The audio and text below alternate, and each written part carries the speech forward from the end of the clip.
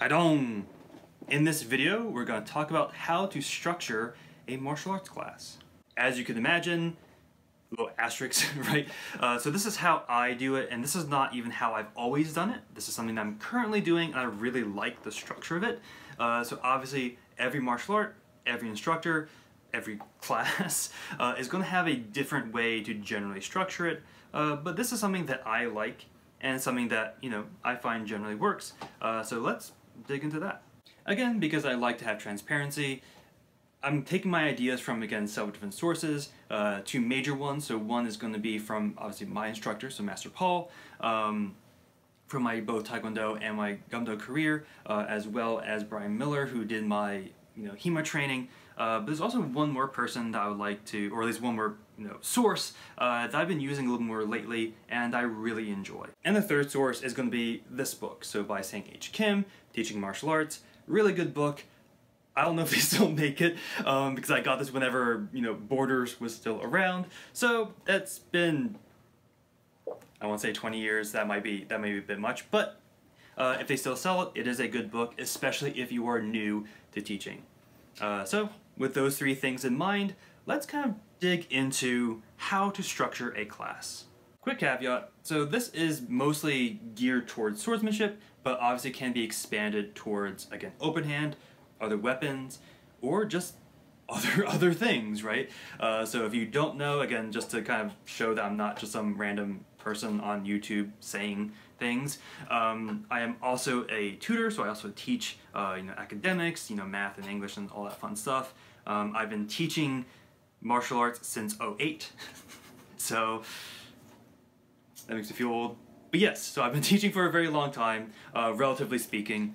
So these are things that I've kind of figured out work to certain degrees. And also, your teaching style might be different from mine. So for example, I am very much a one-on-one kind of person, right? So I very much like to, again, see individual personal growths, as opposed to like a collective. So again, this is the way I like to teach. So, grain of salt, right? Take what you like, and obviously discard what doesn't work for you. So the first thing I would like to emphasize is always work on etiquette. Now, why do I mention this first? Because you do bow in. So at least in martial arts, right? So at least in Asian martial arts, I'm gonna kind of make that a little more specific. We have a whole bowing process, right? So we, enter the dojang, we bow, we bow to high ranks and all that fun stuff. Now that individual etiquette is going to be different for each individual martial art, each individual student, each individual school, not student, instructor I meant. So that's all going to be, again, dependent on what you're doing.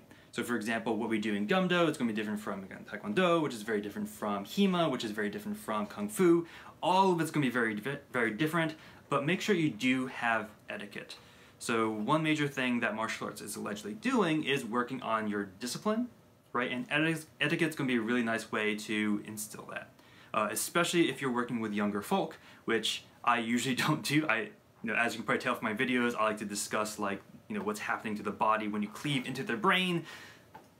Yeah, not really inducive to small children learning how to cut with a sword, but etiquette is a really nice way for you to, again, instill a little bit more discipline in the younger folk, and also give adults a little more structure to a potentially hectic life. So always work with your etiquette. So now that we've bowed in, right, so one thing that I like to do is a stretch, right? So now I personally don't do this in my class. I usually have them stretch beforehand, but especially if you're working with a group of students, especially if you have a tight schedule, have a little bit of a stretch, right? So a little bit of a warm up and all that fun stuff. And as you're doing it, you can do several different things. So one thing can be simply working on, again, that etiquette, working on that, complete silence, the yes sirs, no sirs, yes ma'ams, all that fun stuff. Like, all right, so, split, turn to your left.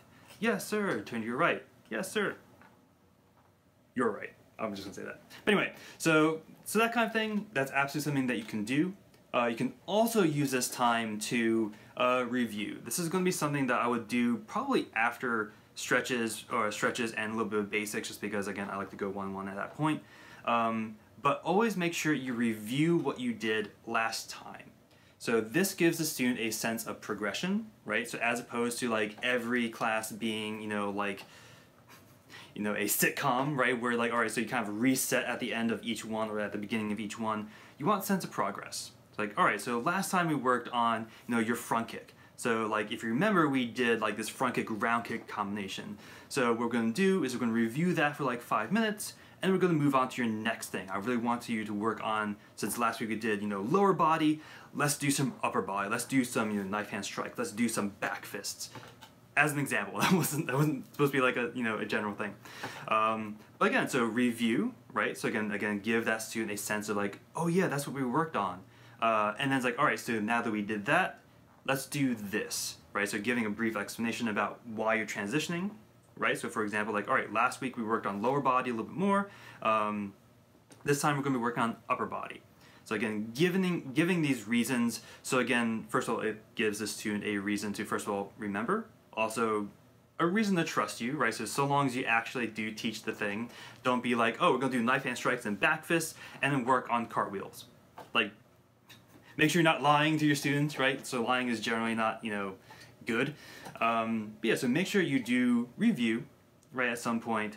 Again, specifically in the beginning, and then kind of give them, not quite the agenda, but like a general theme that you would like to work on. Have a general theme. That's also a nice thing to think about, right? So for example, something that I'm taking again from Master Paul is like, so, all right, so this week we're working on balance.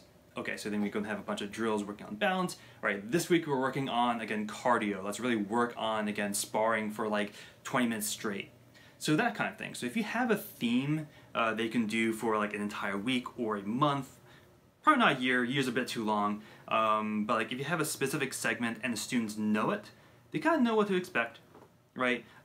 So then they can kind of like prep themselves mentally even before going. It's like, all right, so we're working on balance. So like, all right, so let me kind of like think about that even while we're stretching, right? So by having a theme, that does help. So a quick recap, because I talked too quickly, right? So we had a nice quick etiquette, we bowed in, we do a little bit of, warm up, maybe again, run around. So if you do have younger clientele, a little bit more active in the beginning, kind of like get their initial energy, burst, right? So you can kind of like settle down a little bit. We did a little bit of stretching, right? Maybe some basics, right? So for example, if you're Taekwondo or karate or something like that, some basic front kicks, some jab punches. If you're doing Gumdo, we have a whole set of basics, right? So we do Chumyungpegi, Chaupegi, Samgangpegi, all that stuff. So go through the basics, but with intent. So this is something that very, very easily goes over the head of especially assistant instructors or new instructors is, all right, let's go through the basics. Ready, center cuts, 1, 2, 3, 4, like, all right, like, cool, versus like, all right, so we're gonna do center cuts. What I want you to think about is really pull your left hand over your head, not on top of it, over your head so it's in line with your nose. So that gives, again, a very specific image for your students to be working on as they go through basics, as opposed to something like 1, 2, 3, 4, 5, like, otherwise they're just counting, right? So give them, something to focus on. Now this could also be like, all right, like, again, trying to do a little bit of open hand and sword, like, all right, let's focus on really curling, the ball of the foot for that front kick, really feel like the stretch in your calf as you pop out and then curl it back in, right? Chamber, kick, back, down, and it's like, all right, so I'm not just doing front kick, 1, 2, 3, it's 1, 2, 3, 4, 1, 1, 2, 3, 4, 2. So again, giving them intentionality is something good to work on. And if you're working with high ranks, if you tell them straightforward, like again, like up front, like, all right, we're gonna go through basics. I want each of you to think about something specific that you want to work on. And be able, so again, this is kind of me talking to the students, and be able to tell me what you were focusing on, right? So, especially if they're high ranks, especially if they're older, it's like, all right, I leave it up to you to kind of know what you need to work on, and I'm going to ask you after basics what you did. Like, oh, I was working on, engaging like the waist, right, when I'm doing my cuts. Like, oh, well, I was working on making sure everything was centered, right? So like I feel my, my spine a little bit straighter. So that is also a really nice thing for you to do as an instructor, is especially if you're working with, again, people who know how to know what they need to work on, give them that time, right? So this also kind of builds that trust, like, all right, like, I trust you enough that you know what to focus on. So that's another thing you can work on. So at this point, we've gone through basics, right? So again, all the way up through the beginning of class, let's actually start talking about drills, right? So obviously near the end, we're going to do, again, a little bit of a cool down, bow out. So it's going to kind of mirror what we did in the beginning. So I'm going to kind of like deal with that now. It's like, all right, so, so you just finished your class. Okay, let's do a little bit of stretching. Let's cool down a little bit. Let's bow out, again, with etiquette, and then leave, right? But let's talk about those drills, like kind of sandwiched in between, again, the bow in and bow out. So what I really like that Dr. Kim does, I did this because that's where the book is he mentions 3 specific areas to think about as you, again, develop drills. Now, he has these specific 3, but you can change them for whatever martial art or whatever concepts really work with your martial art. He works with speed, strength, and endurance. Now, I change it a little bit for sword, right? So speed is going to be working on reaction. Endurance is endurance, right? So being able to fight for long periods of time. And strength is a little bit different, but being able to, again, have a little bit more oomph in your cuts. For example, bamboo cutting is a really nice way to do that. But have at least one drill per class that does each one of those 3 things, or whatever you want to do. So for example, if you're doing a softer style, something like, all right, let's work on stances, again, nice deep stances. Let's work on fluidity, and let's work on energy flow, or something along those lines. I don't do as much soft style as I would like. Like, all right, so I'm doing this drill for, again, the stances. Again, it could be something as simple as like a line drill, where just do stances down line. Obviously, the more imaginative, the more it will kind of ingrain into the student. And you can, again, think about individual drills for each of those 3 major concepts. And so each class, they're getting better at their, in this case, their speed, their strength, and their endurance. Usually 3 things that we want from a good martial art class. And what I like to do with that is in between each of those 3 major groups, I'm going to have curriculum, right? So for example, I might do speed drill.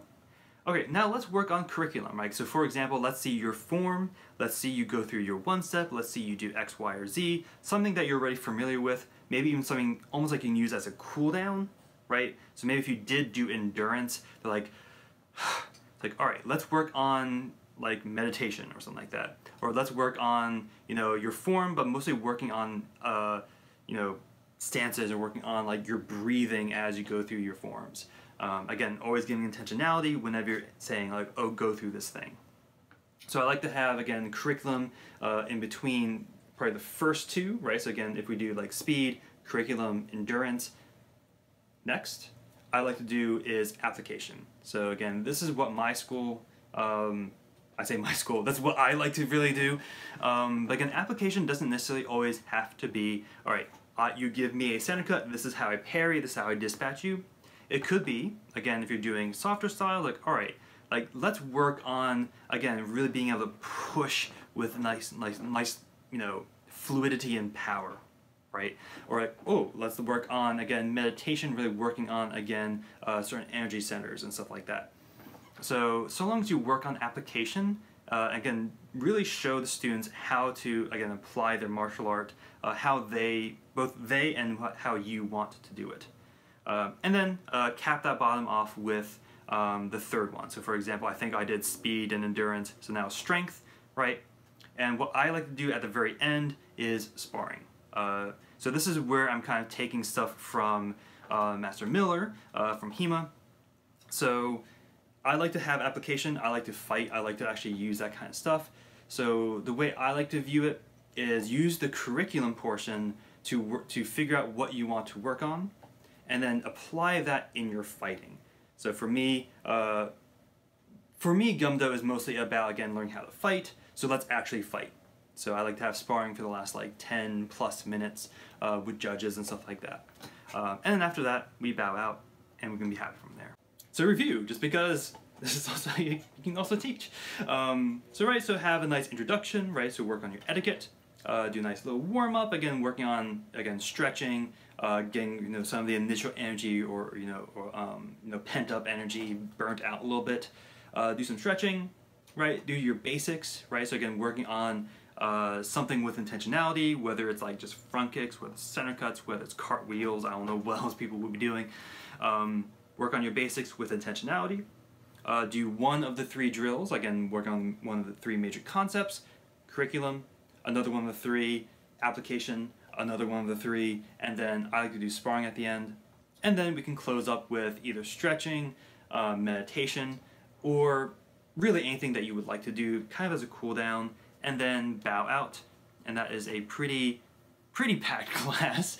Now obviously if you feel like you're running out of time, or if your classes are shorter than what I cram into mine, you can obviously be like, all right, let's work on speed today, endurance tomorrow, and speed, endurance, whatever the third one was, on the next one, right?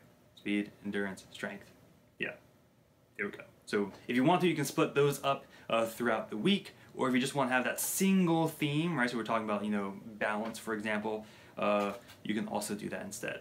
And as I mentioned in the beginning, every instructor is going to teach somewhat differently. Even every group of students is going to receive information differently as well.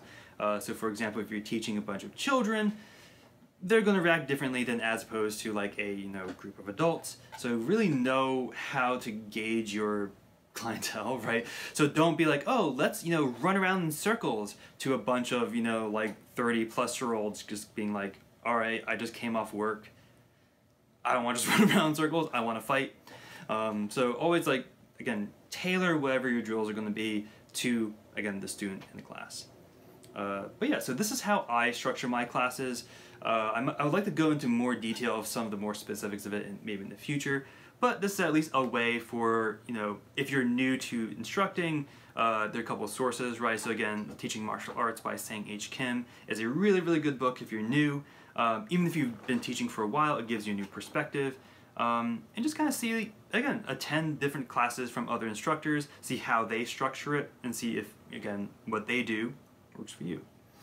So I guess with that, so make sure you, keep training, stay humble, stay safe, and, just feel different ways of teaching. Haidong.